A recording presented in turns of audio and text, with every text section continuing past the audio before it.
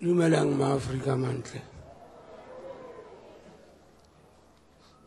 Ba re di a bela di a hlweba madiba go pša matala.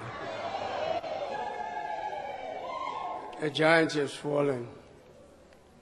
Yeah, I will go back to 1953 when I first met Hugh.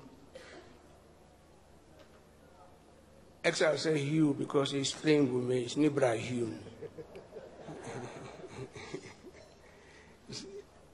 It was in St. Peter's Secondary School. And of course, he had been a year ahead of me. So when he saw me there, he said, "Msela." You know,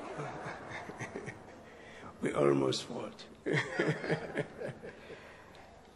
But I found out that Hugh was really a very talkative guy, very vibrant guy, and very, very nice guy, of course. And then he had a mishap one day because he was a very good soccerite. And we were playing against Kilnerton in Pretoria. When we came back, after he had been celebrating with the guys, celebrating the scores that he made for the team, and the guys were drinking straw. He was not familiar with that, you know. And he puked in the bus, and some of that got onto one of the teachers. That was one thing that added to his demise. I think they failed him that year for that.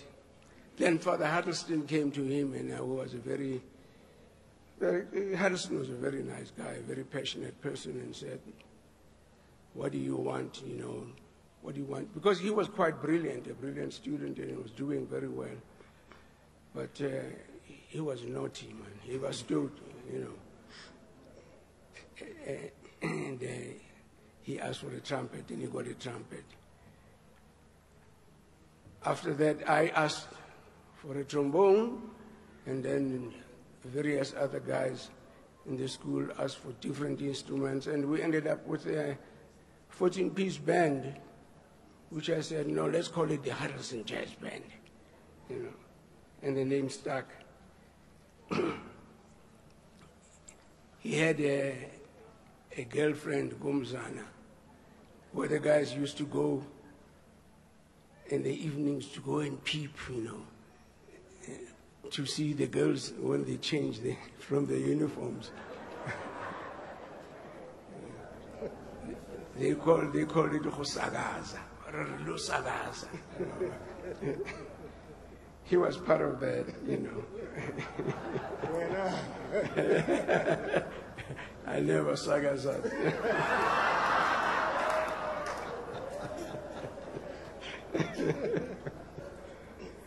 And then, of course, we started practicing our instruments, and some professionals came and helped some of the guys.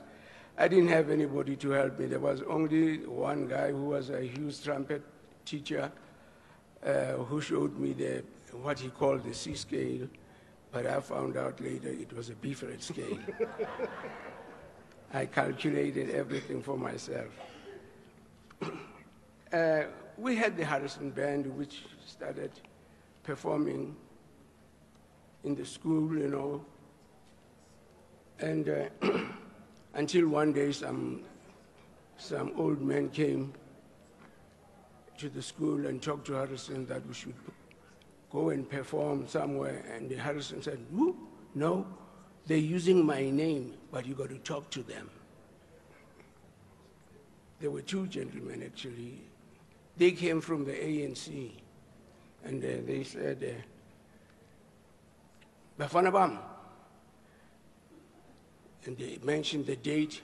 Kuzoza iLorin Tate, new performer la Orlando Communal Hall, Tinasi Sevenza no Huddleston, Sipumago ANC. How? Just like that, it was an order. We went to perform at Orlando East Communal Center to raise funds for the Congress of the People, the Freedom Charter, 1955. Hugh, we have a kuluma na likhehla leli man. Because, you know, we were not going to be getting paid or anything. This order just came out, and we were right in the middle of politics right away, right there.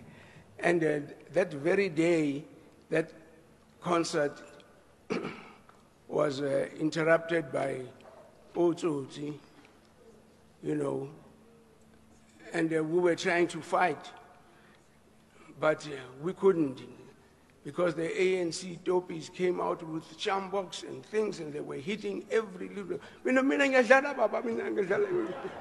Using the instruments to. Okay.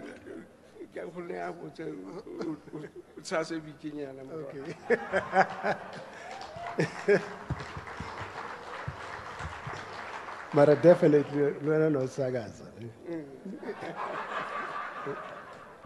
Anyway, Dumelang Puteroya Mudi. Aus Babra, Babsi, Mabusha Gomra Hukwa, Obranzinga, Exeuzet,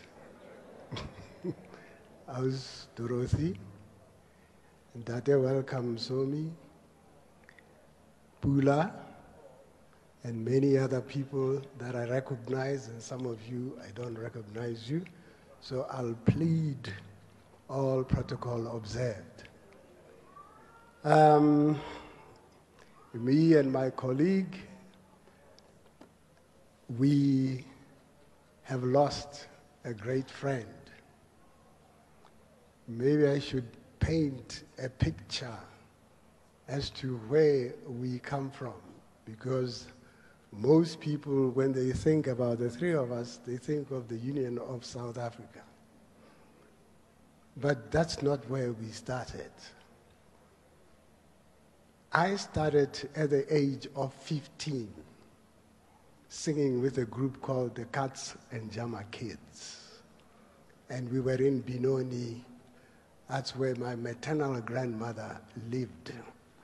My mother shipped me away from Alexandra Township and shipped me to Benoni, because in Alex I was becoming a delinquent. And she could not stomach that, precisely because I was the last born of her children. So Benoni was calm. Benoni had nice people, people who did not go about carrying knives and so-and-so stabbed so-and-so's son and so forth. So my mother didn't want that for me. And in Benoni, my mother's family, the Matupas, that's where I got the music. The Semenyas tend to be business people, teachers, lawyers, you know, the rest, and some Tsotsis in the Semenya family. But the Matupas were really very artistic people. So my introduction into my grandmother's home, my mother's home, that's where I got the music. My cousin, Seila, we used to call him Seila Ntupe, sang with a group called the Fivers. My other cousin also sang with a group. I think, I forget what their name was. I was a kid. These guys were older than me.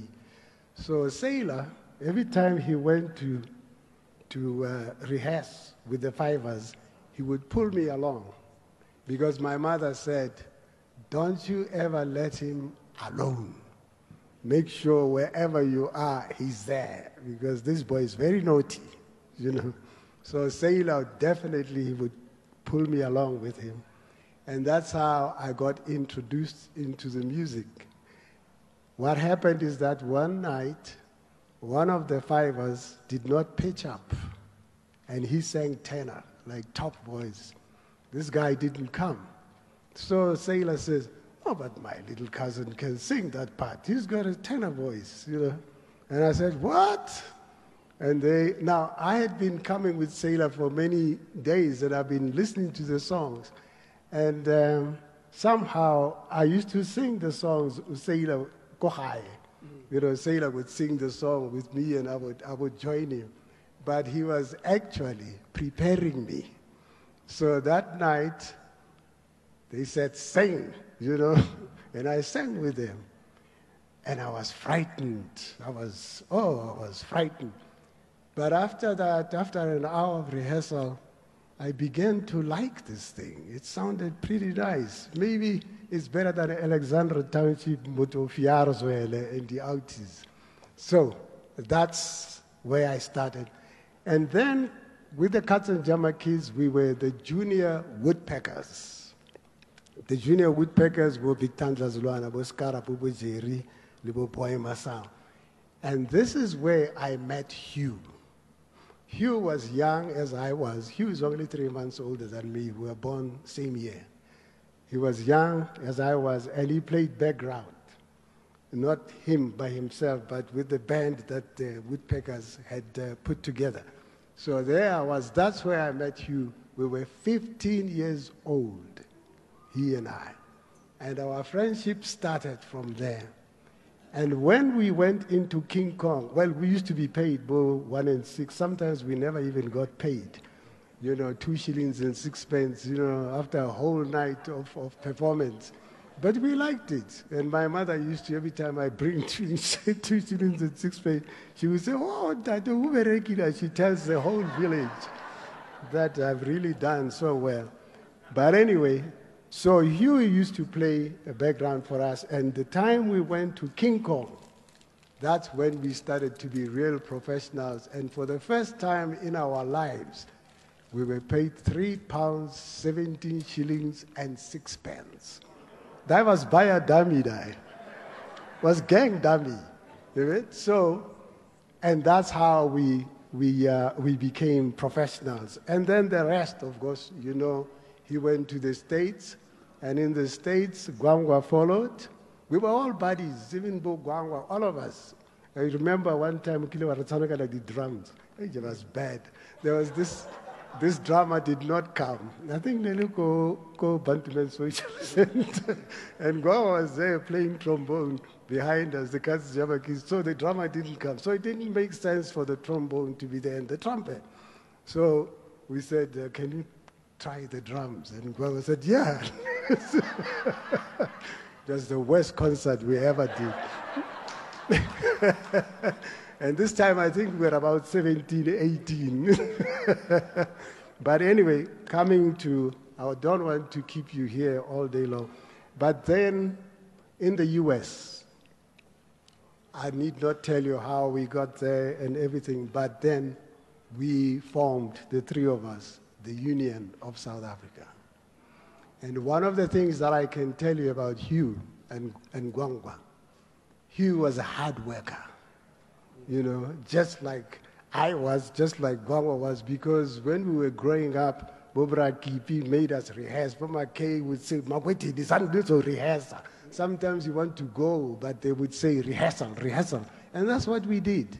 So we never went on that stage for hours. You remember, we would start at 10 a.m., eat breakfast, and then after 11 o'clock, then we would start rehearsal, and maybe knock off 12 midnight when letter says, you know, that's what, that was the union. And of course, the rest of the story with Hugh and ourselves, we will put it in our books. Then you can read, because otherwise, so, like I said, he was remember when we were rehearsing in California, the neighbors, you know, were listening. You know, we thought we were disturbing the neighborhood.